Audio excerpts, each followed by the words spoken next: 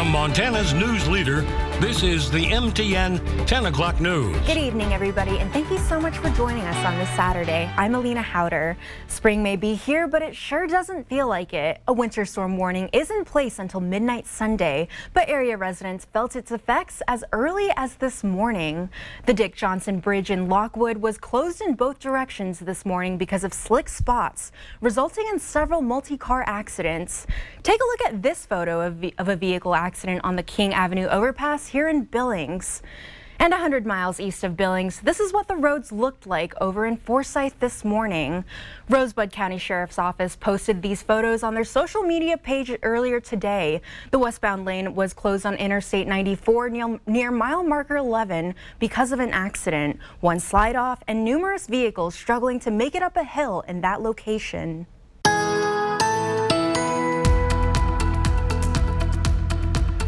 And good Saturday evening, everyone. Taking a look at our clouds as well as our radar right now, already getting more active. A winter storm moving in early spring to Montana and Wyoming. Some areas of rain and snow mixes around Sheridan, Wyoming. We've had some mist turning over to some light snow around Billings. Nothing very heavy, although areas around Roundup, about 1.5 inches of snow already, and more snow already falling in northeastern Montana. And we are just at the very beginning of what's coming. So the temperatures today in Billings didn't change very much. Started the day at 25, had a high of only 30 with a little bit of mist at times. Now, we still have almost a 20-inch deficit with our snowfall, but there is more snow. We're going to try to make up some of that of your 7-day forecast coming up.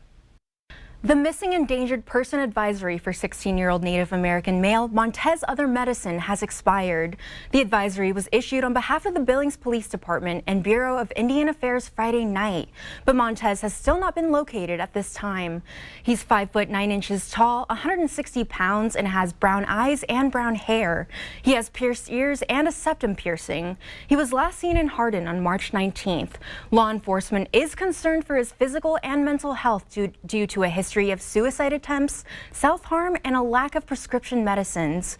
If you make contact with or have information regarding Montez, please contact the Bureau of Indian Affairs Missing and Murdered Unit at 883-560-2065.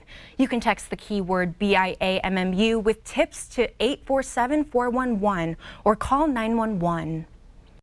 It's what some are calling a solar scam. Several Billings residents are complaining about a new solar company going door to door, offering a promise that sounds too good to be true. Tonight, our Kelsey Boggs investigates the claims and why you should be on alert. Solar panels like these are becoming a common sight on top of houses nationwide. Here in Billings, we have a few local solar companies working to make the Magic City more green. They say going solar allows you to own your own energy and increases the value of your home. But worry one of their competitors is making claims they can't back up. A power bill is something that we just get accustomed to paying every month. Homeowners know just how expensive utility bills can get. Over the course of 25 years, you can literally spend over $100,000 on your power bill. One reason solar panels have been marketed as a smart long-term play. Solar, it gives you the option to own your power. It's something that you get to own as opposed to rent. Sean Sedaris and Justice Graham know that pitch well. Sedaris co-owns Wegner Roofing and Solar. We've got some good local companies. Graham owns Yellow Ball Roofing and Solar. We get a lot of referrals. We've grown very quickly. While the two typically consider each other competition, they are uniting to spread awareness after they each received multiple inquiries from customers about a new solar company in town making a sales pitch they say is flat out wrong. The type of clientele that can, really become like victimized by this high pressure door to door are people that just aren't educated. The last thing we want is for solar to get a bad rap and for these posts to continue to show up on Customer Watchdog. According to the men, that company, Solar Pros, has sales reps promising Billings residents that if they add solar, they won't have to pay taxes for 10 years, which isn't true. Essentially what they're saying is you don't have to pay property taxes for 10 years. I mean, they are making it that bold, which is absolutely not correct. Many have shared their experiences with the company on social media. MTN News did some digging and found that the company is an independent authorized dealer of Freedom Forever. Ty Tripany, the director of customer operations for Freedom Forever, tells us they are disheartened by online comments and believe the claims are unsubstantiated, saying Freedom Forever, quote, highly encourages all consumers to obtain multiple solar quotes, have a comprehensive understanding of any contract, and speak with a licensed tax professional before making any purchase. But Graham and Sedaris worry the company is giving solar companies like theirs a bad name and wants consumers to be aware. I think the biggest thing is, educating people on how the tax credit works, the purpose of solar, and just be aware. I'm not mad at competition at all. It's just making sure that people know that you've got two great local options, and then just get educated, right? And if it sounds too good to be true, it probably is. In Billings, Kelsey Boggs, MTN News. The Montana Board of Education has approved an alternative pathway for obtaining teaching licensure. The new requirements allow teachers to be credentialed with a Class II standard certificate. To obtain the new certificate, candidates must hold a bachelor's degree from an accredited college or university, pass a background check, complete Indian Education for All coursework, and successfully complete an alternative teacher certification and endorsement program. Candidates can seek endorsement in a variety of teaching fields from kindergarten through high school, and subjects like math, science, and special education. Lawmakers in the 2023 session approved a bill allowing alternative pathways to teacher licensing. The Honoring Our Youth Powwow was held at Billings Skyview High School today. The event, hosted by the Billings Public Schools Student Tribal Council, kicked off at noon with drum circles, a flag ceremony, and an indigenous prayer. Hundreds of people gathered to celebrate the Native American cultures of students from various schools across Yellowstone County. The youth to Native American culture has always been very sacred, and they're innocent, so I guess it's just another way of holding ourselves high. What I'm dancing is called the grass dance. So basically that's what you mimic the grass when you dance. They'd be in the plains. They used to dance like this to set up the teepees in the camps. There were very few people chosen for this. You had to be a warrior. Students as young as 7 were invited to rent or bring ceremonial wares and participate in songs and dances. Montana State University Billings is hosting its Stellar Insights series, a celebration of all things space. From March into early April, on Tuesday, the college's library held its second installment in the month-long event where, as our Marcus Kakova reports, the Western way of looking into the night sky is being merged with stories told for centuries about the stars that fill it. There is a sense of wonder that I think everyone can feel when looking up at a good night sky. Space.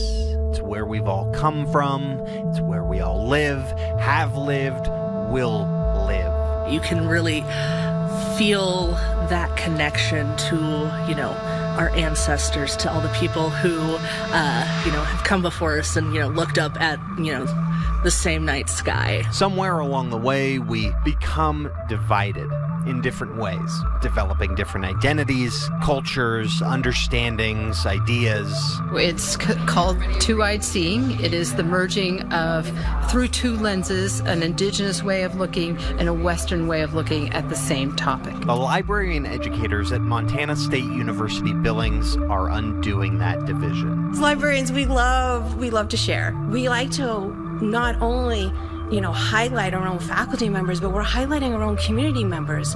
Tying together the Cheyenne language and understanding of the stars with a Western language and understanding. This project is to record the Northern Cheyenne star stories. It really made me realize how poetic the Cheyenne language is. Humans and stars, or celestial objects in the sky, are grammatically in the same category. They're both considered animate. Fostering an appreciation for similarities and differences between cultures across Yellowstone County, all of which happen to have developed under the same stars. I think I'm going to walk away with a deeper appreciation, like when you look at what is called by us, the Devil's Tower Monument, and sort of see a different perspective. The bear's claws basically creating those deep gouges and breaking its claws on it and basically carrying up the young children up to become the stars. Marcus Kakova, MTN News. Easter may only be a week away, but it's never too early to celebrate. Top Sandwich Company collaborated with several Billings-based companies for their first annual Easter Egg Hop. Sponsored by Destiny Contreras Photography, Coupon Banker, and Billings State Farm, the Easter Egg Hop ran from 11 to 3 p.m. at Top's location on Grant Road. The free event featured photo ops with the Easter Bunny, the chance to find hundreds of eggs, and candy as far as the eye could see, giving 5-year-old Vanderbilt Camp a chance to make new friends with folks like the Ilangi family who just happened to grab Tops for lunch. Feels kind of happy in my heart, and I'm happy to meet new friends, and I'm a little bit shy, but I think I can push through it. It's great. They love it. She keeps trying to find more eggs. I'm like, that's enough. If you missed out on the fun today, there's another Easter Egg Hop tomorrow from 11 to 3 at the Tops location on Shiloh Road, the first annual event of many to come. Special Olympic teams from all over Montana will gather in Billings this May to compete at the State Summer Games. Law enforcement agents across Montana geared up for this exciting event with the annual Special Olympics Law Enforcement Torch Run. MTN's Tom Buchanan is in Helena with the story. Law enforcement agents from throughout the state are gathering in Helena this weekend to prepare for the annual Special Olympics Law Enforcement Torch Run. They're the most amazing individuals I've ever met. And their stories are so inspiring, and it just brings that happiness and that goodness into your heart that make the job that much more fun to do. Throughout the United States, dozens of communities participate in law enforcement torch runs. These events raise money and awareness for the Special Olympics. In Montana, torch runs will take place from April through May, leading up to the Special Olympics Summer Games in Billings. Keynote speaker and grandson of Special Olympics founder Eunice Kennedy Shriver, Tim Shriver Jr., says that law enforcement participation helps bring a sense of importance and weight to the Games. And oftentimes, the athletes of Special Olympics are people who for a long time have been told they don't matter. And Special Olympics is a place where they come and they matter, and the law enforcement showing up says these events, these games matter. We support you, we are behind you. And that has a tremendous impact on Special Olympics broadly, on the athletes, the families themselves, and has been for a long time. Trooper with the Montana Highway Patrol, Laramie Stefani, came down from Kalispell for this weekend. He says he enjoys getting to know the athletes and supporting them during the games. It's a sense for us to give back to the community, and why not? What not a better group to give back to than these, the most inspiring people I've ever met. Are these athletes, and we want to be right here with them as they conquer goals and make accomplishments, and we want to be right there at the podium with them, you know, raising up their hands and handing them an award, making them feel just as special as we feel. Law enforcement officials and Special Olympics staff are gathering in Helena to not only celebrate the work that has been done, but to also prep for the work ahead. In order to celebrate the work that's been done this past year and in past years, and to plan for the year ahead. And a big part of that is actually bringing new officers into the fold and training them on what it means to be a part of this, how they can engage, and how departments all across the state can further take part in supporting this mission. And Special Olympics is not only for law enforcement. All interested folks can get involved and volunteer to support the athletes. Reporting in Helena, Tom Buchanan, MTN News. Still to come on the MTN 10 o'clock news here on Q2. More than 100 people are dead after a lethal assault on a Moscow area concert venue. We'll tell you the latest after the break.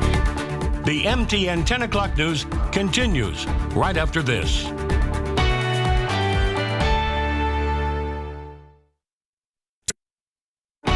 From Montana's news leader, you're watching the MTN 10 o'clock news. More than 130 people have been killed in a terror attack near the heart of Russia. 11 people, including 4 gunmen, have been detained in connection with the lethal assault on a Moscow area concert venue, according to Russian state media.